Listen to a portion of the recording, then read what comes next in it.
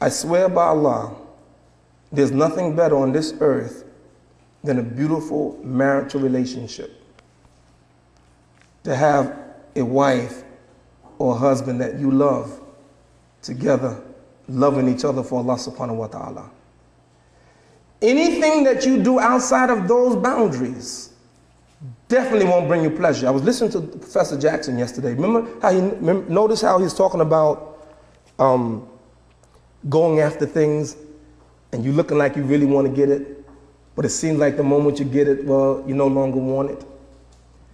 This is the deception of this world. You ask these men who run after women, one woman after another, you think that they're happy?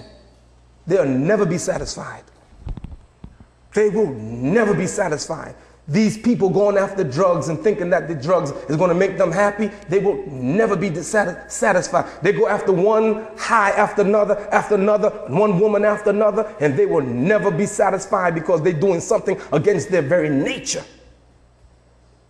But yet, get a man and his wife together who love each other for Allah subhanahu wa ta'ala, they find love and joy and peace with one another if they do it within the boundaries of Allah subhanahu wa ta'ala.